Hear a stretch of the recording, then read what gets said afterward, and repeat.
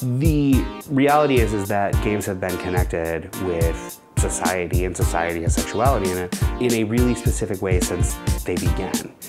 No experience in the world is as emotionally involving as playing a character and living another life. For most people, games seem like a waste of time.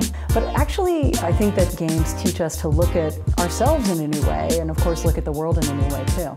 Diversity in games is a huge, obvious problem that the game industry knows about and is going to have to do something about. As we gain visibility, you're seeing pushback. There's a lot of people who can be very vocal on the internet. Terrible online harassment stories.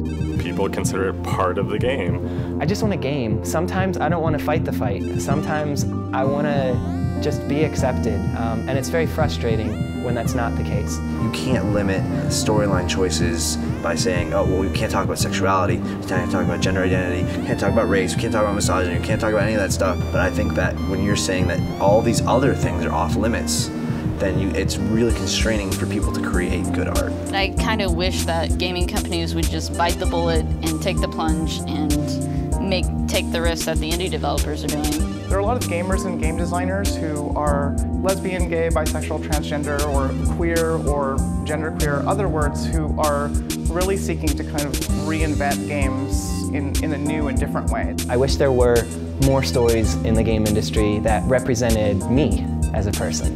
It's not really about sexuality, it's about representation. I want to play as someone I'd want to be.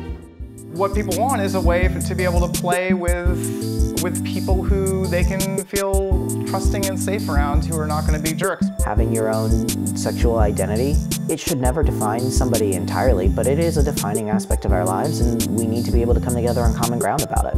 I think is just as important for queer kids to see it as it is for straight people to see it as well. A lot of the ways that we think about games and the dominant genres in games are going to shift. The idea of gamer is growing a lot. Don't be afraid to market to us. Don't be afraid to tell our stories.